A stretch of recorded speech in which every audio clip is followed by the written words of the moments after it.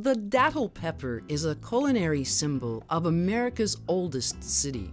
These fiery morsels with a hint of sweet can be found across the food scene in Saint Augustine, Florida, sold fresh at farmers markets and made into jams and other condiments. You'll even find these peppers, nearly as hot as habaneros, covered in chocolate and served for dessert.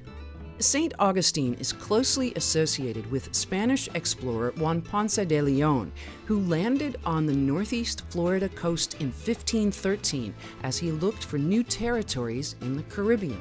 Today, the sweet, hot, hyper-local pepper with the murky backstory draws culinary explorers to the city. So where did it come from? And how did it become one of Saint Augustine's cultural treasures? Because it resembles a famous Central African pepper called the fatali, some people believe it was introduced through the slave trade. Others maintain that a group of settlers from the Mediterranean island of Minorca brought it with them in the mid-1700s when they were recruited to work at Andrew Turnbull's infamous and ill-fated indigo plantation in the British settlement of New Smyrna.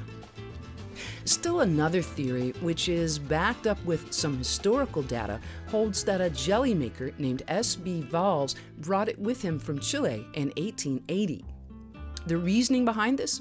There's no mention of the datil pepper before Valls' arrival in Florida, and the word datil has meaning in both Spanish and Quechua, a South American indigenous language. In any case, the Minorcans in St. Augustine wholeheartedly embraced the datil for their dishes, and the annual Datil Pepper Festival draws thousands of people to the city each October.